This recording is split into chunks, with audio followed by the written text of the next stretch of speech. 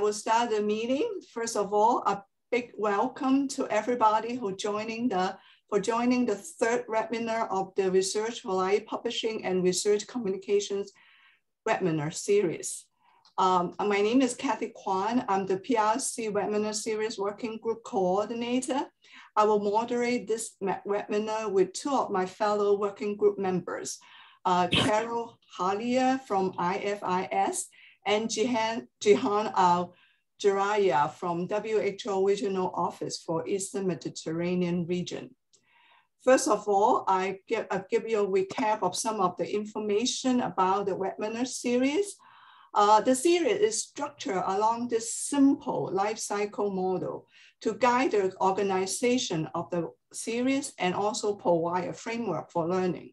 This picture is from an article from the Journal of Medical Library Association, which shows a linear layout of different research stages. It is also replied that there is a look back from the disseminating stage to the idea development stage. There are 6 webinars in the series, 2 already being held in May, which highlight the idea development stage and lay out the research landscape under the open science movement. If you missed them, you can review them in the recording. I'll show you a little bit how to get there. We'll talk about the funding and proposal stage today in webinar 3 and focusing on writing grant proposals. Then the end of June, we will have, we'll talk about the publishing ethics in the conducting stage. In July, we'll move to the topics on disseminating your research output. The webinar series is a collaboration among multiple Research for Life partners and leveraging their resources. It is unique in itself for Research for Life. Although the live webinar attendees is limited to Research for Life eligible countries, people from Research for Life eligible countries, the recording and material of the each webinar will be freely available after the webinar has taken place in this site that I listed here. We will also try to highlight the challenges facing LMIC member. So I do a quick one now. This is the site that when you go there, you'll see this and you click on recording, you can already see their recording for the previous 2 webinars. If you missed them, do try to come here to take a look. So today, this is our rundown. Today, getting funding for research is crucial to get your research going. So today's presentation, you will get an overview of the processes of winning grant proposals. We'll have 90 minutes today. So we're going into the introduction of the webinar series and webinar now. And then the presentation will last about 55 minutes. So it's ample time for Dr. Mashaheet to give you his take. Please keep your question and put your question in the Q&A box. You can do it along the presentation, but the question will be discussed at the end after the presentation. And then at the very end, we'll have a brief wrap up where Carol will tell you a little bit about the next webinar. So we are very lucky to have Dr. Alsayed Mashaheet to be our presenter today. Dr. Alsayed is a training consultant at CABI. He is leading the local and regional online training on responsible conduct of research and scientific publishing and communication. Those are attended by over 20,000 participants in the last 2 years. Alsayed received his Bachelor of Science in Agriculture at Alexandria University in 2004, and his Master of Science in Plant Pathology in a joint program between Alexandria University in Egypt and Agricultural University of Athens in Greece in 2010. Alsayed received his PhD in plant pathology in North Carolina State University in USA in 2016. And then he pursued 2 postdoc fellowship in NC State and Virginia Tech University. So he's currently also a full-time assistant professor at the Mahal University in Egypt and the principal investigator of a 2 million LE reintegration grant funded by SDF. So he has a lot of experience in writing winning grants. So without further ado, the floor is yours, Zahi. Thank you so much, Kathy, for the very nice and kind introduction. And it is my pleasure to be with you today. I really would like to thank you, thank Carol, Jihan, and Marsha for your kind assistance. And I would like to welcome all our attendees today. It is my pleasure to join you in discussing this very key and very important topic of writing winning grant proposals, which is a very important step in our career, in achieving our career success. Today, we will have an overview of the whole process. We will put some emphasis on some of the steps and the items that you kindly shared the interest in your response prior to the seminar. Looking at your input prior to today's webinar, I see that we had a 50-50 group between those who previously written and submitted proposals and those who didn't, which means this will be a very nice opportunity for exchanging experiences and also learning from one another. I also see that most of those who responded were acting as a principal investigator or co-principal investigator. Some were researchers, graduate students, technicians, and others. So it looks like we have a very diverse group today, which is a very, very good indication. I also see that a big proportion of those who responded are either currently working on a grant proposal or interested in writing a grant proposal very soon, which means that this topic hopefully will be very, very useful for all of us, including myself. The detailed questions show that we all are interested in the entire process. So each part of the process got some highlights from some of the participants.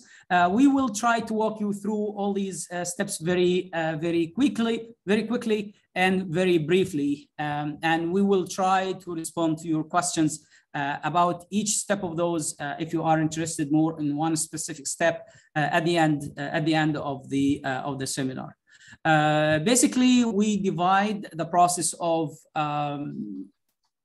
winning proposals into 3 main stages.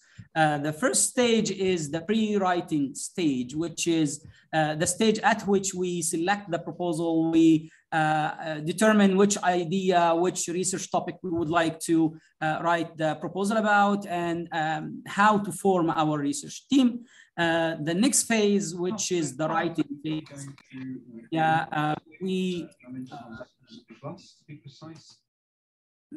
okay, so the writing phase is the phase at which we write each part and each component of the proposal, and we will go over those one by one, very, very quickly, and I hope you will enjoy it. Great. The last phase is the review and submission, and getting through the review process and hopefully learning some news with some conditional acceptance, and then working with the funding agency to review the proposal and making sure that we fulfill all the requirements and sign the contracts and receiving the funds. So let's jump straight into it and see what we could discuss together about each one of these steps. First, why do we need to apply for grants? This is a very, very important question. And it has some very simple answers for it. Receiving funds is one of the key qualifications for applying for faculty positions everywhere. So if you are interested in applying for a faculty position, you will find some terms indicating that you need to show some evidence of commitment to seeking and obtaining funds for your research project. And pay close attention to the word commitment, which means that one trial is not probably enough. So you need to apply at least more than once, and hopefully you will have some success in some of those attempts. The other thing too is even if you are only seeking a postdoctoral position, it is one of the expectations from the postdoctoral fellows to write grant proposals and to participate in submitting grant proposals on behalf of the research team. There is also a long list of financial reasons because receiving and winning grants supports a lot of financially supports a lot of activities in our research cycle, salaries, research expenses, events, organization costs, publication, travel, institutional infrastructure, and we will not go over those one by one because we will have a different section that will overlap with this later on. So shortly, we all need to obtain grants and to receive funding for our research projects. So how can we identify funding sources? This is a very important question because choosing the right research funding source is let's say more than 70% of your success in winning it. There are different types of funding sources, and regardless where you are globally, there are three different sources that you should look at. Institutional funds, and these are the funds that are available to scientists within your institution. These should be offered by your home institution directly to those who are affiliated to the institution. The other source is the national funds, which are the funds that are available from your government or national agencies tasked with funding and distributing governmental fund. And also you might have some private funding agencies too, offering you some research funds locally, so you don't have to work globally to achieve them. The last source is the international fund, which is probably perceived to be more challenging and more difficult. However, it is very rewarding, and it helps people establish a lot of international collaboration and reach beyond the borders of their respective countries. And because different disciplines have different funding agencies that are interested in funding them, and also because different countries and different regions around the world have their own specific situations, I would encourage each of you to look at all three components and to try to locate funds that are directed toward their fields in each one of those. If you are not aware of any of those, or if you are not aware of any one of those, feel free to ask your colleagues in the lab, in the university. Feel free also to contact the project management unit at your home institution. They are there to support you. They know of all the grants that has been, received in your institution. They know the funding agencies. They know all the projects that have been funded in your department, in your discipline. So they are the where to go to ask if you need any questions. And also during the open question and answer, part of the session, we all could exchange ideas, and we all could exchange, thoughts about how to identify funding sources effectively for each one of us. So after identifying the funding source, now it's time to select which call to apply to that is offered by the funding agency. And this is also one of the very key steps in the process, because there is a lot of factors that need to be taken into account when selecting a grant call to apply for. One of which is the technology readiness level required or assigned for the call.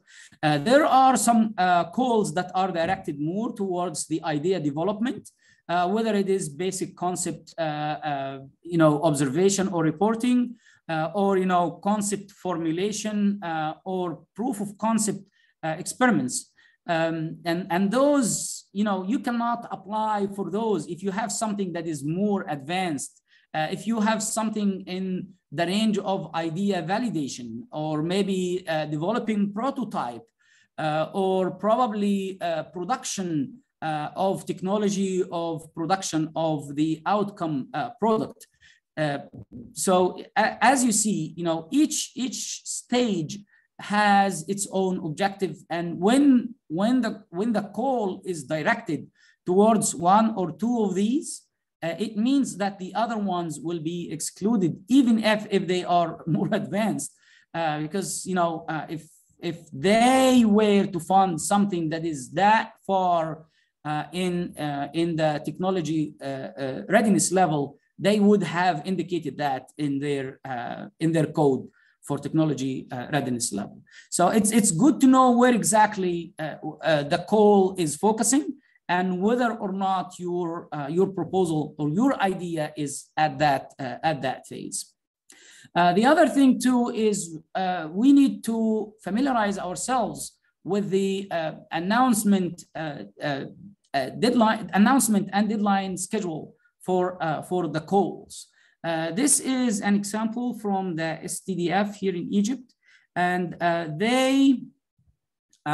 they have a clear year-round calendar for the specific calls they offer, the announcement dates that they should be opened or announced, and the deadlines, and all the steps. So knowing these dates in details ahead of time helps you prepare ahead.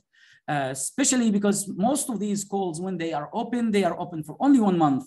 So you may not be, 1 month may not be long enough for you to do everything from scratch, but it will be more than enough if you have started ahead of time, and you are just preserving that month for finalizing your proposal.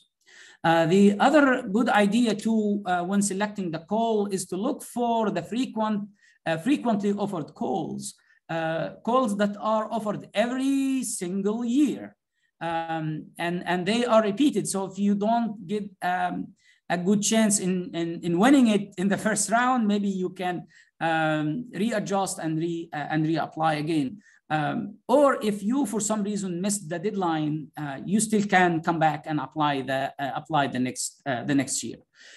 You also would like to consider the calls with matching objectives, matching and consistent objectives. So if you look at this reintegration call, not only it is frequent and consistent, but also the objectives are consistent. So even if they change a couple of words from one year to another, they are still targeting the same exact group with the same exact objective. The other useful tip is the eligibility requirements, because if you miss one of these items, you are disqualified. So you have to make sure that you perfectly match the eligibility criteria. They are looking for people under 40. You have to be under 40. If not, don't waste your time. They need people who received their degree from abroad. If you're not, don't waste your time. They need 3 papers published in prestigious journal in the field. If you don't have it, don't waste your time. So all these eligibility criteria, this is one of the non-negotiable steps. So make sure that you visit and revisit this before you spend your time working on writing a grant proposal for a call. Make sure that you 100% match the eligibility criteria. The other key piece of information is the evaluation criteria, because this is by far your treasure trove, because they show you what they are looking for, how they will evaluate your proposal, and try to select a call that you have some advantageous situation in terms of the evaluation criteria. As you will see, they focus on quality, and impact. Every single word that are written here is a keyword that you definitely should think about carefully and make sure that you consider and you showcase it in your proposal.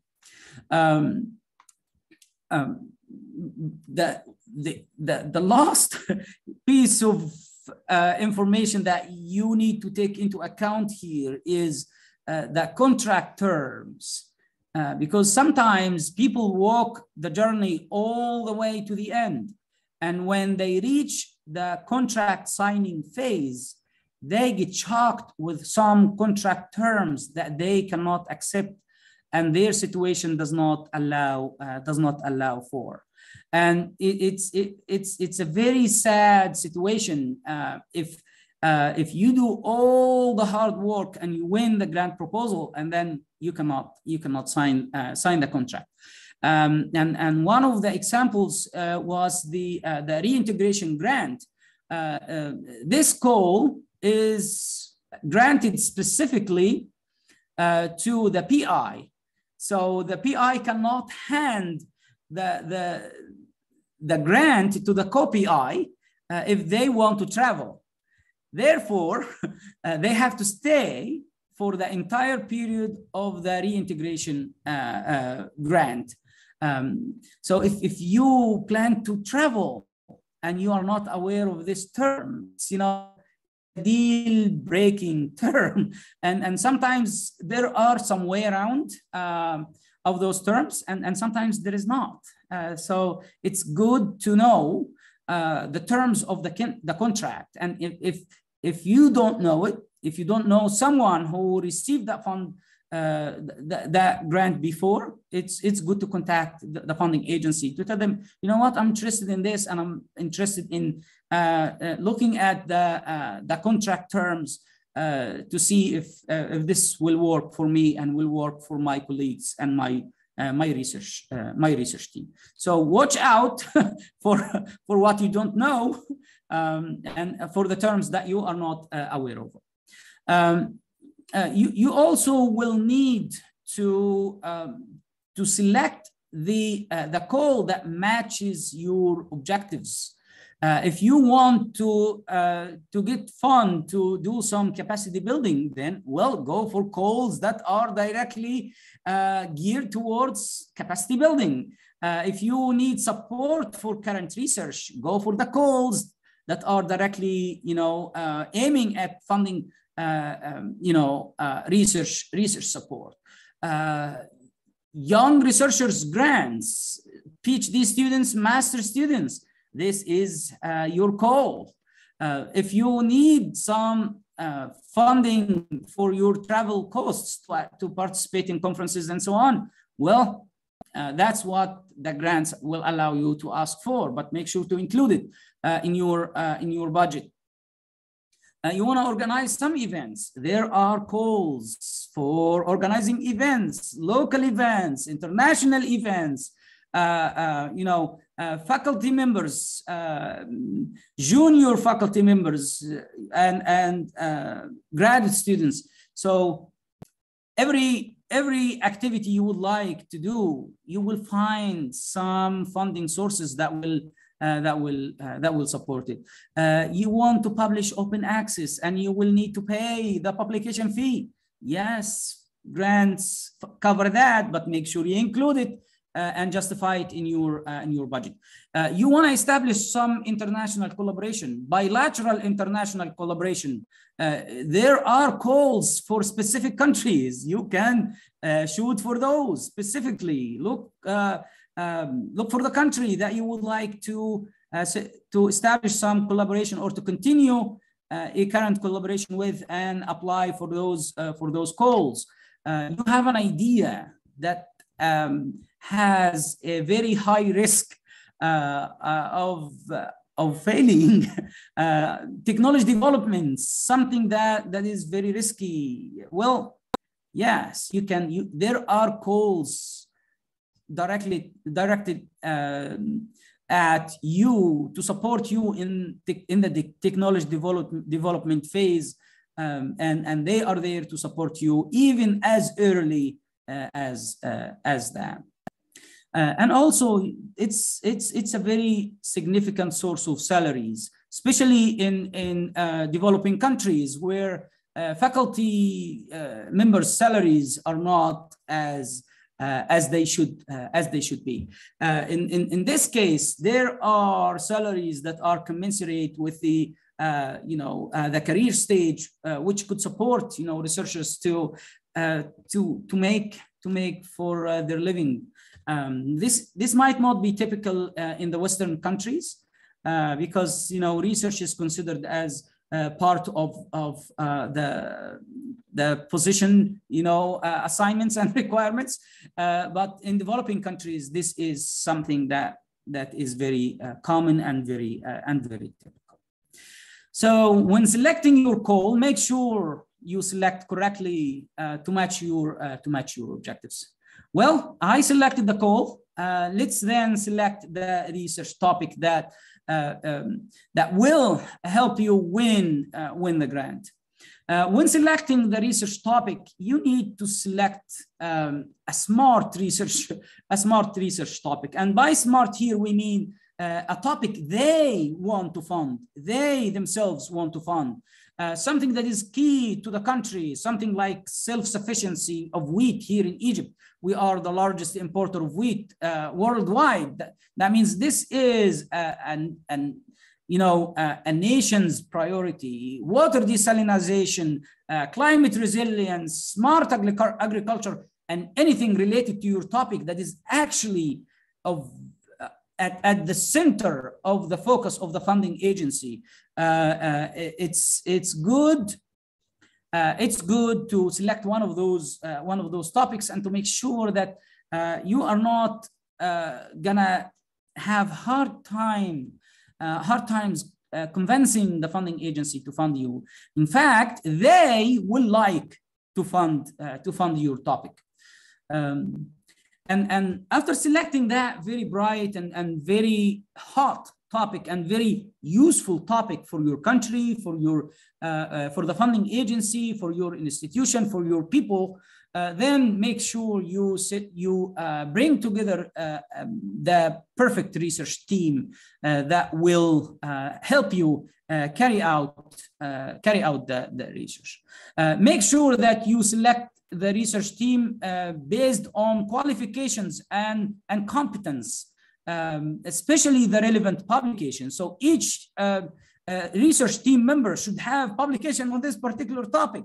So if you want to apply for something focusing on ozone and wheat, well, you have to showcase that, you know, the research team collectively has enough of experience and proven experience by, you know, publication under their belt.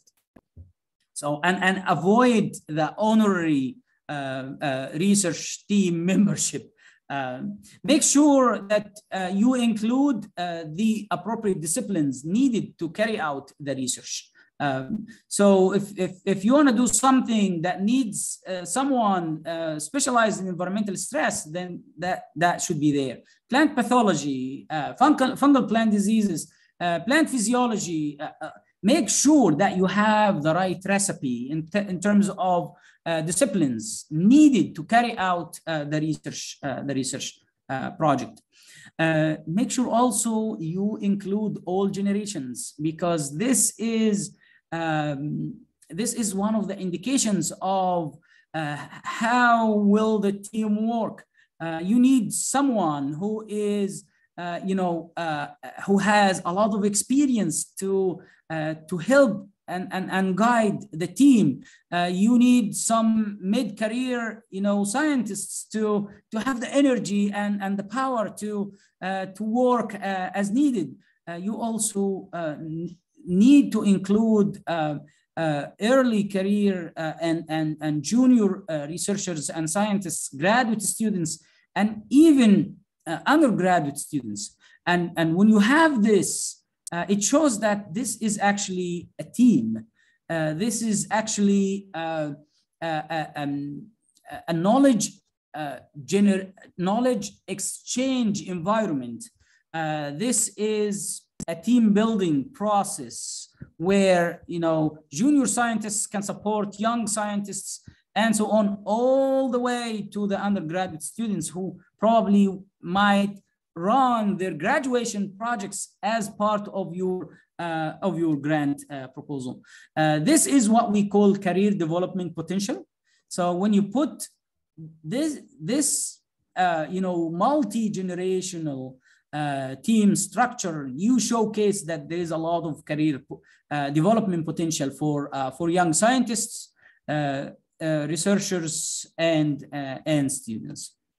So with this, you are ready with your team definitely to start writing your grant proposal. Although we will start talking about how to write the title and then the abstract, it is very, very recommended that you leave these two pieces to the last, because they need to be crafted. They need to be crafted. And when you finish writing the whole proposal, you are more suited to write those perfectly. So yes, we'll discuss them now first in the order at which they show up in the proposal. But my advice is leave these two to the end when you actually write your proposal. Let's take a look at the title and how we need to write some attractive and informative title, which is, forgive me. So your title is the hook that will let you catch people's attention and will convince the funding agency or will play a big role in convincing the funding agency to fund your grant. And I don't want you to select a good title. I want you to craft an innovative title that is hard to be rejected. This is your key to success. Make sure that your title on its own will give the reviewers hard times to reject it. They will think twice, 3 times before they reject it. You need to use a title that when they look at it, they say, yes, that's exactly what we are looking for. This is the kind of topics that we need to support. This is the kind of ideas that we need to support and that we need to fund. Make sure that you show the novelty in the title. Something that like introduction of, that means something new that has not been here before. Make sure that you put some key words that are hard to be rejected. To increase the Egyptian wheat production. Well, Egypt is the largest wheat importer. Well, this is a proposal aiming at, increasing wheat production in Egypt. So make sure that you appeal to the funding agency, you appeal to your country, to your to your environment with your title. Your next tool is your abstract, and I cannot emphasize how important the abstract is, because many of those who will handle your proposal will only read the abstract, will only read the abstract. That means your abstract might be your only chance to get their attention and to get their support and to convince them to vote for your proposal if they are asked to vote. So let's take a look at the abstracts and see what we need to do when we write the abstract. Basically, we need to answer all the key questions that the funding agency has, the reviewers have, and anyone who would deal with your proposal might have.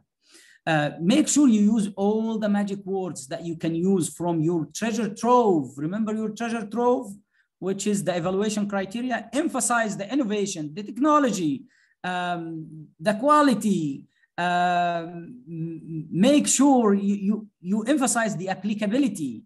Make sure you emphasize the impact, the socio-economic indicators. Make sure you include as many as you can of these terms in your abstract. The other thing too is you need clearly to describe the research problem simply and effectively. You also need to show how important it is. What would be the return on investment when you complete your project? And if you don't have a figure, if you're not going to develop a product that will be sold, then at least calculate how much does it cost us now that we don't have a solution for this problem.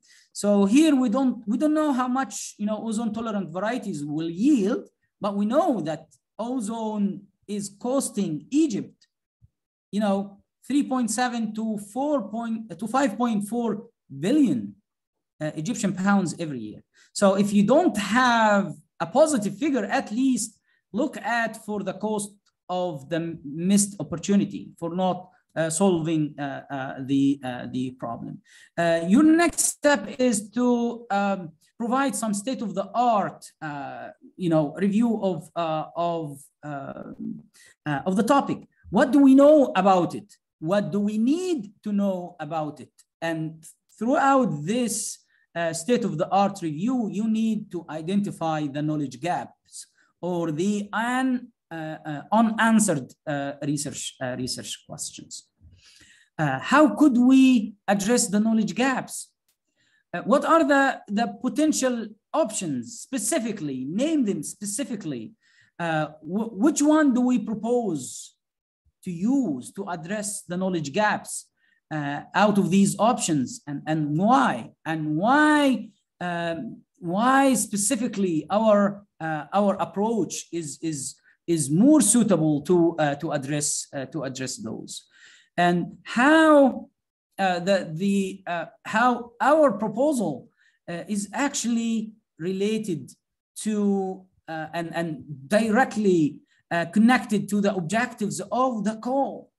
The reintegration funds is aiming at reintegrating PhD students returning from abroad with PhD degrees.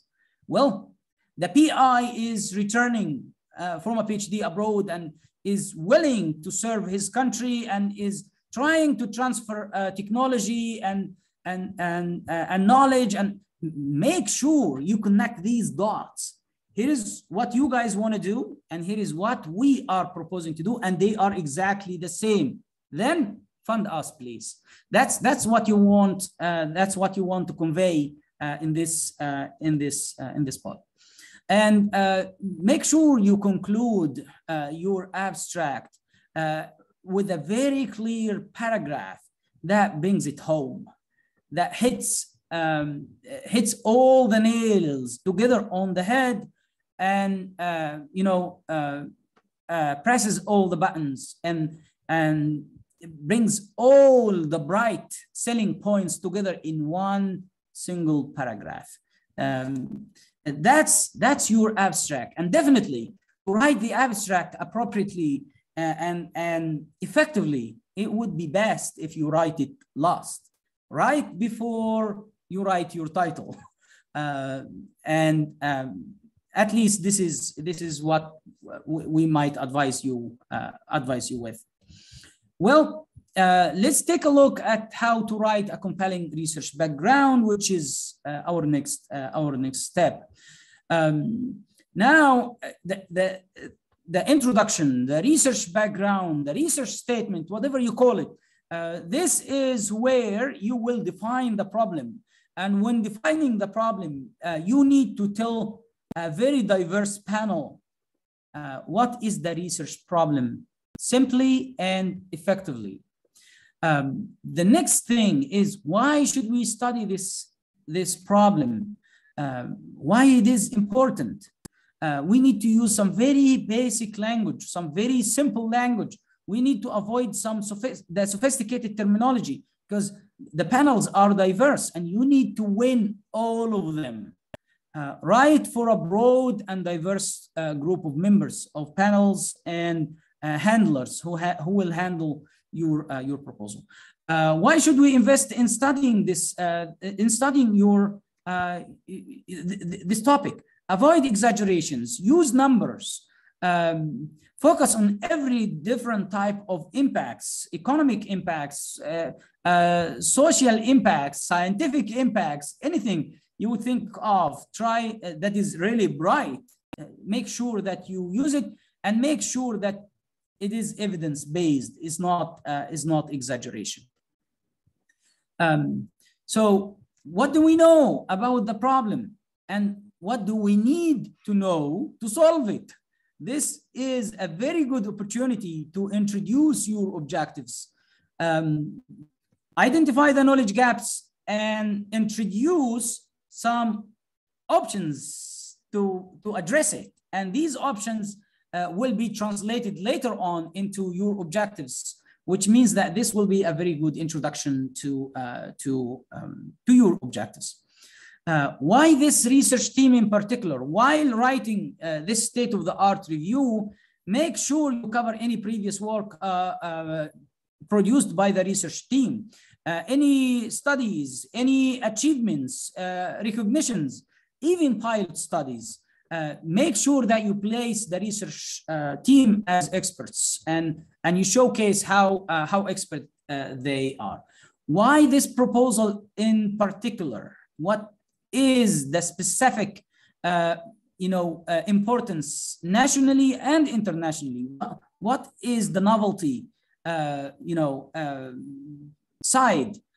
Why? What is the added value of this particular proposal that will add? With this, not only you have identified the research problem, you showed its importance, you showed the knowledge gaps, you proposed some approaches, and then you are ready to present your research objectives. Make sure that you use positive language, and when people read your objectives, they feel like they are captivating. they are not neutral, they are captivating. And make sure they are logically ordered. And this is a key advice, because when you organize your knowledge gaps logically, and then you translate each of those knowledge gaps into a main objective, by default, your objectives will be ordered logically. So each knowledge gap should be addressed with a main objective. That will create some redundancy, which makes reading your proposal is much, much easier. The next step is to provide some detailed objectives, which adding some sub-objectives to the main objectives. And then your objectives are ready. You now can move to the research approach in details. And guess what you should use to develop your research approach? Yes, it's your objectives. So your research approach, people should feel that this is a very interesting research approach. You should convince them that this is not a typical research approach. You need to throw in something new, something interesting, something that would motivate the reviewers to select your proposal. All you need to do is to translate your main objectives to tasks and sub-objectives to activities, and then provide the details under each of those activities. So what are the components that we need to include? Well, for each task, you should provide some information about how the task will be carried out. What is the method, and use up-to-date methods. And provide some appropriate references for that. Use clear visuals to assure clarity. And then you need to try to answer the question of what input do we need to carry out this task? And what are the available inputs, which show that, yes, the research team is almost ready. We need just this grant proposal to make it to there. And also, what are the input that should be purchased using the proposal or the fund from this grant. That's a very good introduction to your budget, because this is your justification. This is your justification. Now we know that you need this equipment for this particular task. That's your justification. Also, you need to share information about who will carry out the task. Who's the team member, and make sure you provide some teamwork style there. Non-experienced must be coupled with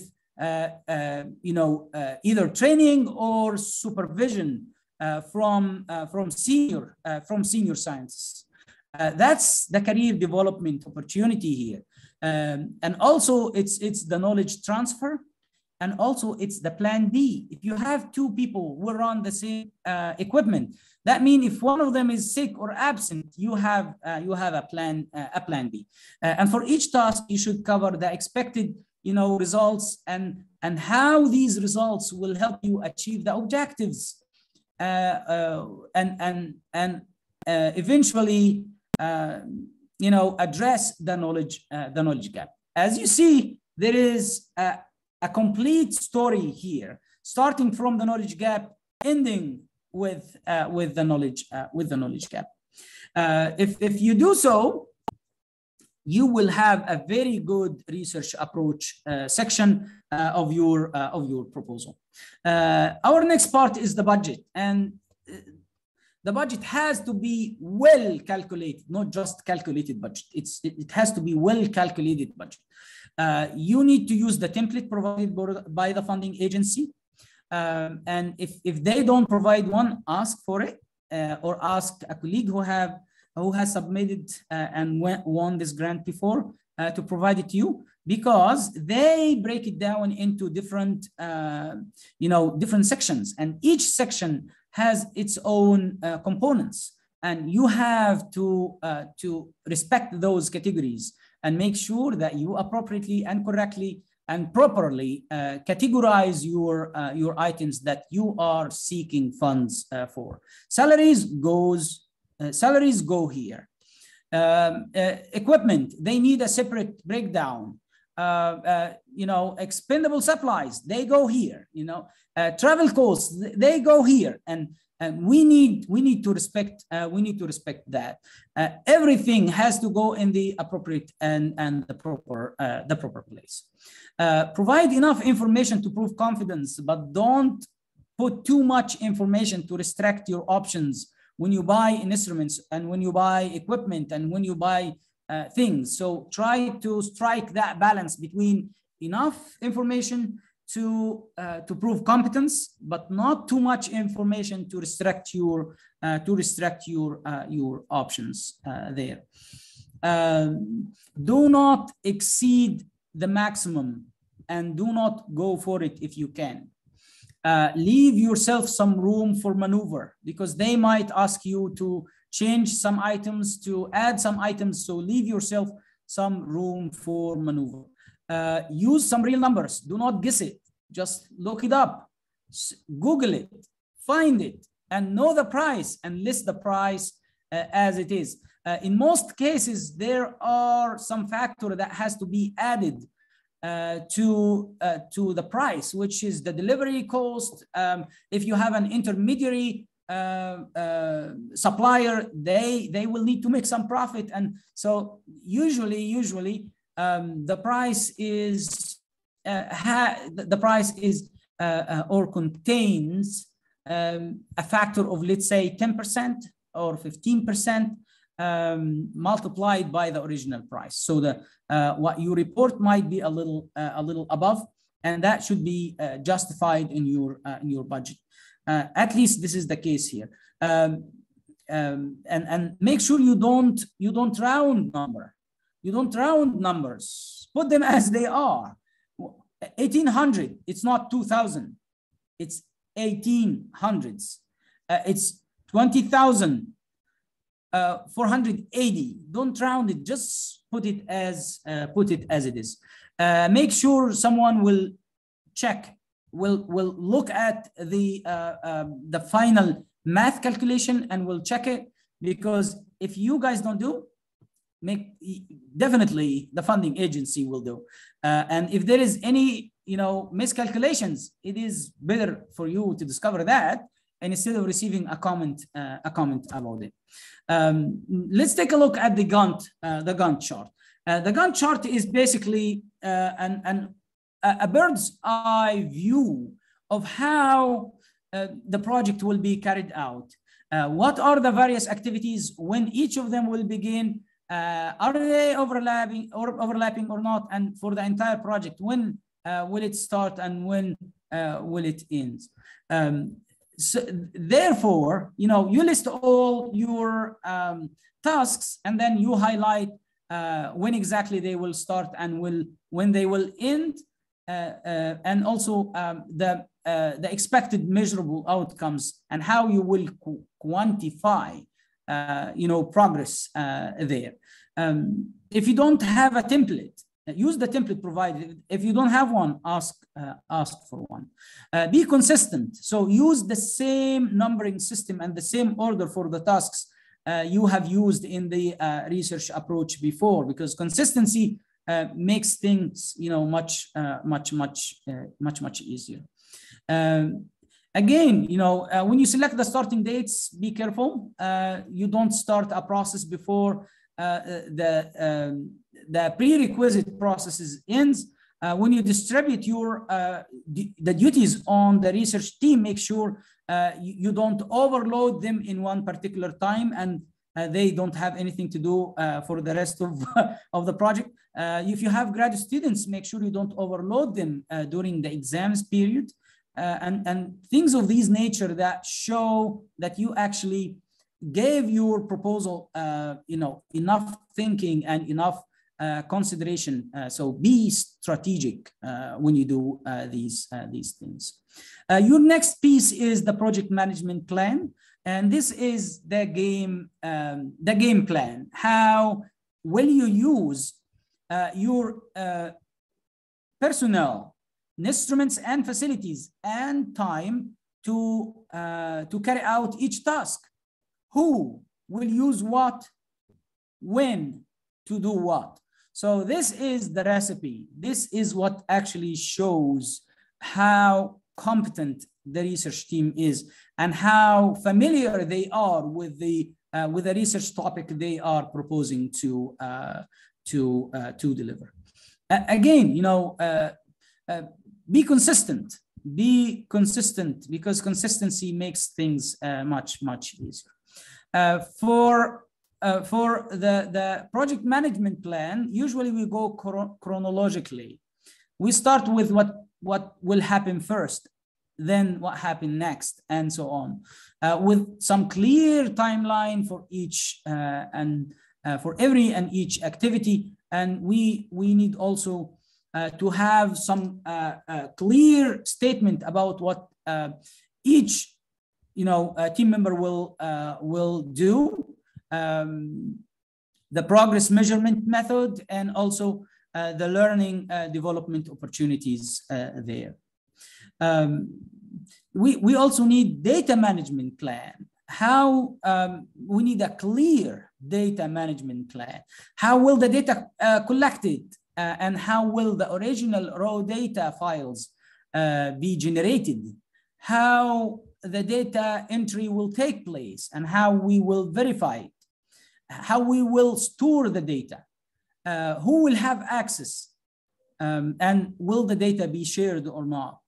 Because some funding agencies might have some requirements in terms of how to deal with the data. Have a clear and a specific plan, and be specific as much as you can. Finally, the research outcomes and impacts. We need to have to show some inspiring outputs.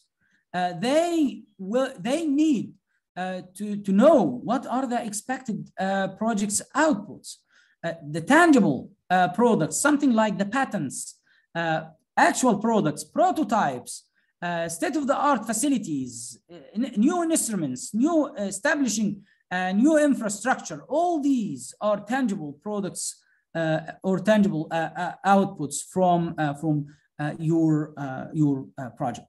But there is also the publication, international publication, abstracts at conferences, master's and PhD theses and dissertations, graduation projects for undergraduate students, extension documents, stakeholder summaries, public summaries intended for the public to inform the public. All these are very, very useful outputs to include. But also don't forget that you are building teams and you are helping team members to have some career development, team building, training, learning new techniques, establishing international connections. Anything of these is of value, and you should list it, but be specific. Any general benefit and that is focused and specific and measurable, make sure you highlight it. Saeed, can you kind of finish in about 10 minutes? Less than that. That's great. Yeah, because we're a little bit over. It's okay. Thank you. 4 minutes. Let's say 3-4 minutes will be over. So the feasibility, financial feasibility, socioeconomic impacts, because we do research for society. We don't just do research for getting promoted. When you show that there are potential investment opportunity for the project output, or there is some potential interest in the product that will come out of. So let's say you have another source of funding, or you have someone who is interested in buying the output that will come out of the of your project. That means there will be some market or society benefit that will come out of your proposal. We also need to look at the return on investment of raising the awareness of the public. You will generate summaries for them. You will generate some stakeholders, summaries that help them to take some well-informed decisions. You will need to have a paragraph that starts with this: by funding this project, this project, the X funding agency will achieve, and then you list those clearly and precisely, so they don't miss it. They don't miss it in the middle of the lines. In a couple of minutes, let's take a look what happens after we finish writing our proposal. We need to carefully review our proposal before we submit it. This should be a team effort. All team members should contribute to it. And we sometimes also need to get an outsider's view. A colleague of ours who is not included in the team or in the proposal, to give us, the outsider's review before someone else,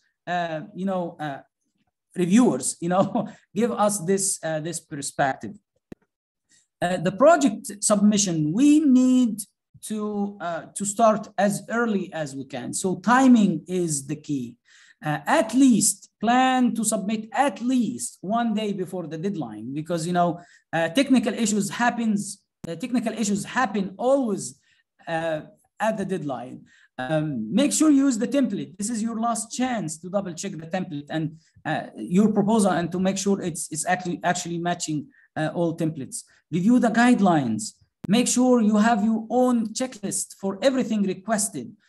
We had a grant proposal that has been rejected for missing to stamp 1 page. It was like 4 million project. And we didn't learn about that until we waited 9 months just for 1 little stamp. So make sure you have your own checklist for everything that you come across during the writing process. If you receive the conditional acceptance, try to navigate it wisely. Appreciate the reviewer's comments. Be objective. Think win-win. Try to help them achieve what they propose in terms of changes, and at the same time, make sure that these changes will not offset your objectives and what you are trying to do. Try to reach a middle ground and be appreciative. Make the changes within the approved budget, because they will not, usually when they accept it conditionally, they assign and they determine the approved budget. If you don't know the figure, ask about it. It's better than exceeding that figure and then going through another round of revision. The project contracting phase is a very simple one. There is for each call there are expected sides to sign it. The university chancellor, the faculty dean, the department's head, the PI, they have their own requirements. And if you looked up or if you examined the contract before you write, you will know way early on what you need to do at this stage. Make sure you read the contract very well. If there is something that you cannot comply with, do not scrub it under the rug. Bring it up, discuss it. If there is a conflict of interest between the funding agency and your institution, bring them to the discussion. Make sure they discuss it. The funding agency wants 50% of the patents, and the funding agent, your institution wants 70% of the patent, revenue. Then there is a conflict of interest. Make sure you bring them together and let them discuss it, and settle on what they both will agree. On. Don't sign a contract that you will not be able to comply with. If there is something you cannot comply with, do not reject the contract. discuss it first. Maybe they will offer you some solution. Receiving funds will depend on the funding agency. Some funding agencies will ask you to open a specific bank account. Some funding agency will, some institutions will say, no, we have a specific account for grants. This is how our financial team work. So just ask for the rules and follow them. And with this, I hope we made it all through this lengthy and detailed overview of how to write a grant proposal. And thank you all so much for your attention. And thank you, Kathy, for the 6 minutes extra that I took from the Q&A time. Oh, no. Thank you so very much. It has been very informative. And we have a bunch of questions. So you can see them in Q&A box, but we also try to categorize it for you. Okay. And first, I think some people want you to repeat some of, say, like for the objectives, what they have to, some question is all over the place, actually. Okay. So, okay, so Carol, do you want to kind of start, or you want me to go ahead? I'll say that there were quite a few questions that are about specific topic areas like theoretical physics or libraries and so forth, with people wondering how they can find grants to fund the things that they're hoping to fund the projects. So do you have advice about that? And just like, is there a website or search engines or things like that? How do you go about finding your grants? Well, that's a very good question, and I think this is one of the main questions that there is no one unique answer for. Unfortunately, we have to work in our research zone. And we need to identify those ourselves, because we are from all over the world, as you see. We come from different disciplines. We are at different career stages. We have different qualifications, and we need to familiarize ourselves, and we need to know of as many funding sources as we can. We categorized them into 3 different categories. Institutional funds, you can get all the answers about any institutional funds from your colleagues, definitely at your own institution, and also from the project management unit at your institution. They will give you this part. For national funding sources, being a member of a scientific society like, let's say, the American Phytopathological Society, the European Society of Agronomy, and so on.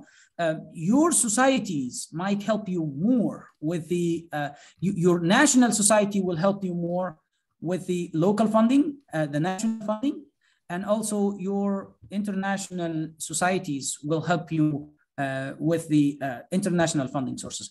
I am aware of a platform that has been under development by Elsevier to list funding sources. However, the last time I checked it, it was at a very early phase of development. So I'm not sure if it is currently in a ready state or not. But definitely, this is something that is worthy of checking it out. It might be a good place to start from. I actually, when I browse around internet, and I found one area is called it's the Exlibris Pivot, Pivot, and seem to be is a product that you can search research funding everywhere. And also, do you mind sharing that in the chat, Kathy? Huh? You mind sharing the link to that? Sure. I actually, the other thing I want to tell people is don't forget about the library guide. Actually, I found out that, say, for example, the library guide of University of California, Berkeley is also very good, even though they may be US and Europe centric, but they actually also consist of, something for international, let me try to get to it, international grant funding as well too. So I'm just sharing in the chat, so people who are interested can go there. Without further ado, we can move on to other type of question, which is more specific, I think. I think kind of following up on that, somebody's asked if it's a crime to present one grant proposal to multiple potential funders, or should it be done sequentially? I think it's one of the terms that all the funding agency asks specifically about is consent, that we have not submitted this proposal to any other funding agency. And here in Egypt, there is an official letter signed by the dean or the chancellor confirming that, because it will not be fair, if someone takes two chances and takes two sets of resources at two different funding agencies for the same exact topic. So that leads into our next webinar about ethics. So that's a good, very firm answer. So some more specific questions are, somebody asked if it's okay to have a long title or if it should be concise. Well, that's a very good question. We need an efficient title. An efficient title means it's not longer than needed, but also it's not shorter than needed. As long as you can use the most precise version of titles you have, but don't miss the key selling points when you write your title. I wish I have a certain number of words to give you. I don't, but make sure you don't go beyond the second line. As long as you within these 2 lines, that would be good. The shorter the better, definitely, but it has to include all your selling points. I also want to interject is that the requirement, the core of the grant, sometimes I know NIH, US NIH, they actually lay those things out. So just like submitting a paper to publisher, all those are laid out. Do read all those instructions carefully. Exactly, and if there is a limit, we should not exceed it. If they have a word count or a character count, we should not go beyond. That. Somebody asked if you could share some sample objectives. Some sample objectives. Well, let me go back to my to the proposal that we were discussing. Just go back to my slides. Writing phase. Let's go to the proposal. I don't have an example here, but I'll extract them from the abstract that we took a look at. So this grant, we were proposing to develop ozone tolerant wheat varieties. To do so, we need to identify source of tolerance, which has been done in my PhD. The next step was to cross it with local varieties. So that's one objective. the following objective is to screen, the following objective is to develop recombinant emerald lines to take it all the way to homozygosity, where we have stable variety, stable lines that from which we could select. That's a second logical objective. Not all of them are good, definitely. That means we need to screen them for ozone tolerance and disease resistance. So the following objective would be screening and at two phases: screening for disease resistance, then ozone tolerance. And not all of them will show yield superiority or will give us high yield. That means we need to evaluate them for superior yield under natural condition. So these are the objectives of this grant. And as you see, each of those could be we could break it down in furthermore into sub objectives, like crosses. How are we going to grow them to flowering? What varieties are we going to cross? How are we going to take? How are we going to advance them? Are we going to use one seed per plant, which we call single seed descent, or we will select at each generation? So we could inject, or we could split, we could break down the main objectives into all the steps needed for each one of those. The key advice here is logic. We need to have a logical order for our steps, and also for our main objectives, and also for our sub objectives, because that's what makes a proposal easily understood, and reviewers can have a lot of confidence in their understanding of the proposal, and vice versa. Because if the reviewers don't understand your proposal well, they will not stand up for it. They will not support it. But if they understand it well, they will, and they will push you across that finish line, and they will make sure that you are handed, you are handed the fund.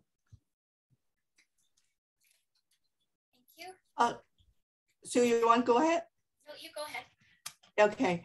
Some more practical questions. One of them is, are there instances that we could include fixed access into the budget, I think, like cost of the constructing buildings and that kind of stuff?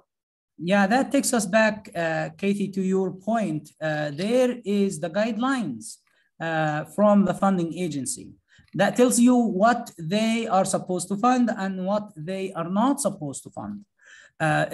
In some calls, they say, well, we don't have any fund at all for construction. In some grants, they probably will pay for up to 10% for those construction and infrastructure. So it depends on the funding. There are some calls that are directed completely towards construction, like the capacity building calls. So that's why we need to select a call that is actually matching our objectives, and we need to make sure that each item we need to get done using the grant is actually allowed before we put it in the budget page. The guidelines is the key. Yeah. Okay. And then the other one is also kind of along that line, is they're concerning about some projects have no economic impact, or at least superficially. It's only have philosophical outcomes, theoretical research. Some only have social outcomes. So how can those projects be funded or assured that they can attain grants? So it depends on, I think, who do you apply to? I'm sure there are grant funding, theoretical research, and social research with social impact. Yeah, I totally agree with you. And that takes us back to the technology readiness level of the call. Because, you know, if you are at the basic research and science, then target calls that are, you know, interested on funding this phase. Don't go for something that is geared more towards taking prototypes and moving them into the production, or validated ideas and, you know, developing prototypes out of those ideas. So we need to respect the research, the technology readiness level of our idea, and the technology readiness level of the call, and make sure that they match. If we do so, we will be in the safe zone. The other thing too is or scientists in general tend to avoid talking about the social impacts of their research, which is a key selling point. So, for example, the developing new varieties with high yield that are less sensitive to air pollution, this will generate more profits for farmers. This will help them, you know, improve the life quality. They will be able to support their children's education. This will help the country. This will reduce the imports. It will help the currency. So there is a lot of things that we can briefly mention just to let the reviewers know that, you know what, by supporting this project, you're not just supporting me, you're not just supporting my team, you're not just supporting my department or you know, college or university, you're supporting the whole society. So it's good not to shy from those. And also it's good to put yourself in the winning spot. Don't go away from the technology readiness level of your idea, and don't neglect the technology readiness level of the call.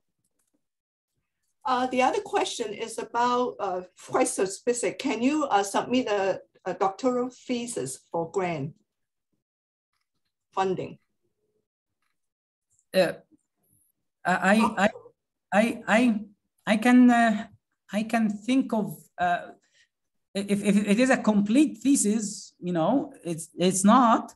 If they mean they can submit their thesis proposal to get funded for it, the answer is definitely yes. That's what they should do. That's why we encourage PhD students and master students to apply for grants, to take their proposal, their dissertation or thesis proposal, and get it funded. If they can do, their advisors will love them. Their institution will celebrate them. That's what we are here today for, to help them to write grants about their you know, graduate studies research.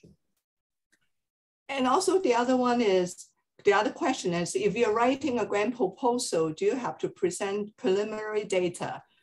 If so, how about if you do not have one? So that means that the research may be started already. Does it have to have some preliminary data? That's a very good question. I really appreciate this question.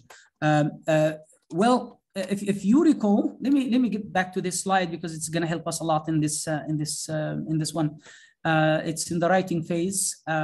It's when we write the state of the art review about the yes, we should be here. Okay. Okay. We need to have some reason for applying for the grant. We need to be qualified to apply.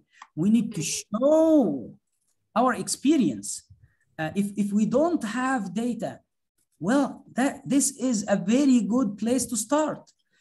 Pilot experiments, quick experiments that show that your ideas might work. These are a very good activities in terms of return on investment. Yes, we need to. In some cases, previous publication will be much enough.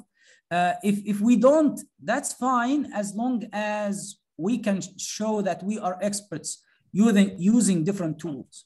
I am aware of some calls that were conditionally accepted only if the researcher submit preliminary data. Okay. And in this case, they did. They submitted unpublished data, and they received the fund. So if it is a new idea, if this is something new, no one can, you know, if we can't find information somewhere else, well, that's an opportunity to use pilot experiments.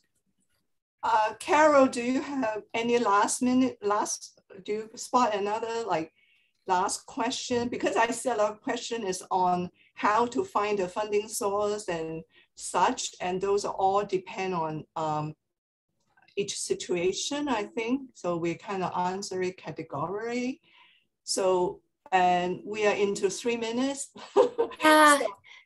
It's difficult because there are some outstanding some questions that we haven't quite had time to get to, but we're also out of time. But I might throw just one last one at you, which is how many pages does the proposal need to be? Does it vary on that should be vary according to the requirement and stuff. So those are all just like your instruction for applications. A lot of your question can be answered by reading the instruction very carefully. And about funding sources, the grant sources is a lot of search material. Google is amazingly can be your help. Go to your library, go to some database. And I saw one participant actually gave us some tips on the grant sources. So, you know, do search those. So I think we're 2 minutes in. We have to switch. Saeed, could you release your screen? And then so that Carol can take over. Thank you, Saeed. Thank you, ladies. Thank you. Thank you.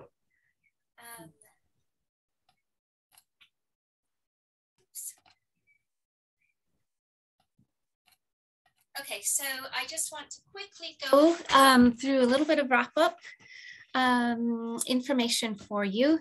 So first of all, I'd like to highlight to everybody that we do on our Research for Life web pages have a lot more information to support you through the whole research cycle. So we have, you can see that there's the free resources from our partners that is under the training tab on the web page. So we'd encourage you to go there because it will enhance everything that you've been learning in our webinars.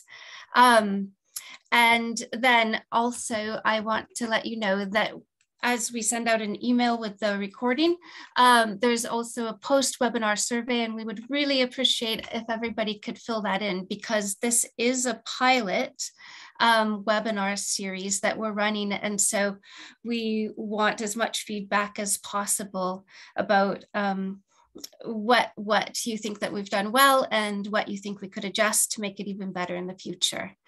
So, and you can see that the recordings and presentations of all 6 of the webinars will be available at that web address that you see on the slide. And so the first 2 are already there, and this one will be up in not too long as well, so that you can rewatch and see the slides there. And so finally, I just want to tell you about the next webinar in our series, which is going to happen on Wednesday, the 29th of June at 8 a.m. Eastern EDT, but of course we're all in different time zones around the world. So when you register, it will give you the right time zone. This one is about understanding publishing ethics. And so we have two speakers who are going to present at this one. One is from the publishing world, and one is a researcher.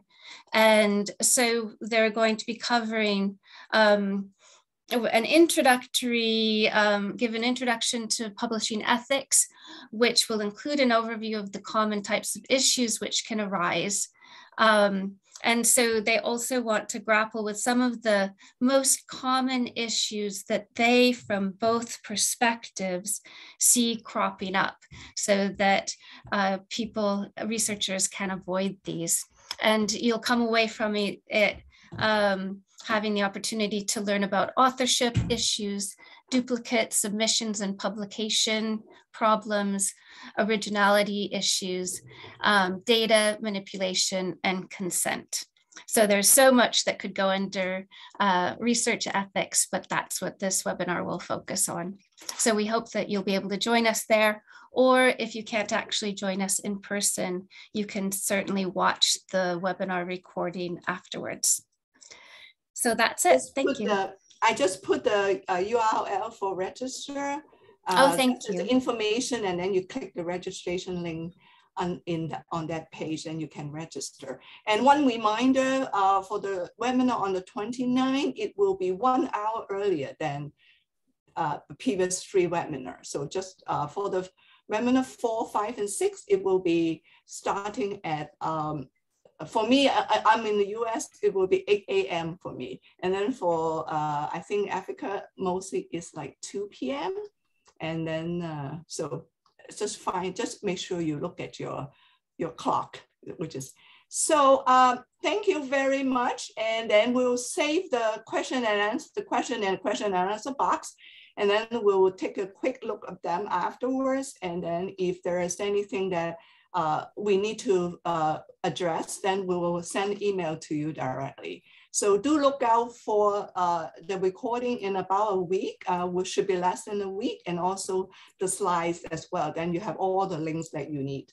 All right, thank you very much. Sorry for a little bit overrun, and I'm so glad we still have 295 now attendees. So yeah, see you next time. Bye. Thank you so much, Saeed.